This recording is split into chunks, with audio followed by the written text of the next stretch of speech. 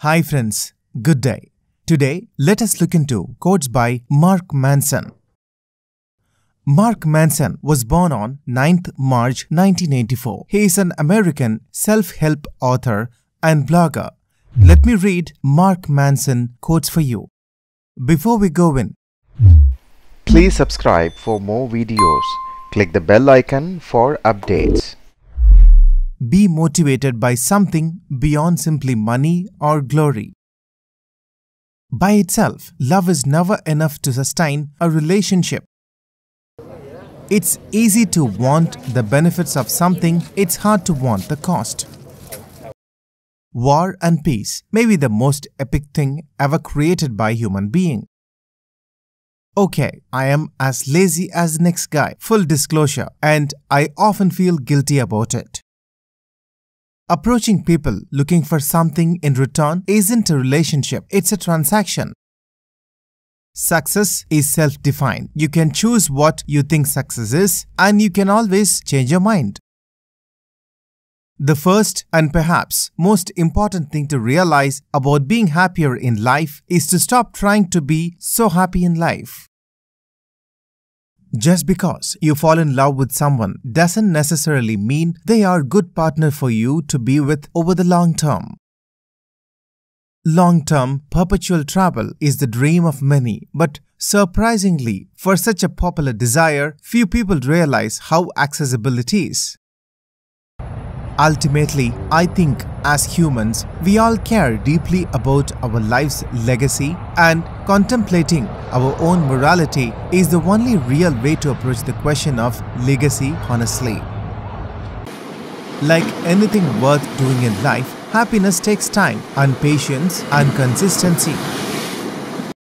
Life is a never-ending stream of problems that must be confronted, surmounted, and/or solved. There is a paradox with self-improvement, and it is this: the ultimate goal of all self-improvement is to reach the point where you no longer feel the need to improve yourself. The fear of failure never goes away. In many ways, you could argue that success multiplies the opportunities for failure. It's just more of an argument for becoming more comfortable with it. We all have great aspirations for ourselves, but if you expect yourself to change the world tomorrow, then you're going to just drown yourself in anxiety and constant feeling of inadequacy. The American dream is simple. It's the unwavering belief that anybody, you, me, your friends, your neighbors, Grandma Verna, can become exceedingly successful, and all it takes is the right amount of work, ingenuity, and determination. We don't know what changes because we don't know what the hell we are. If I wake up tomorrow and do the exact opposite of everything I do today, am I a changed person, or am I simply the same person who decided to try something different? We start caring way too much about the new TV show, or how many likes we are getting on Facebook, or what our mother will think of our new houseplant. These are bad values that turn us into frivolous people.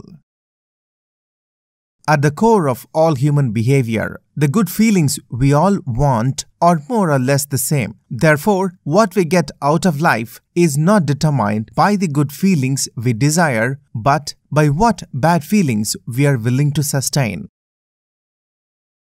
One of the problems of modern society, or the post-internet age, is that there are so many things bombarding us that we could care about. I think it's more important than ever to really get clear and focus on what's worth caring about and what's just noise or distraction.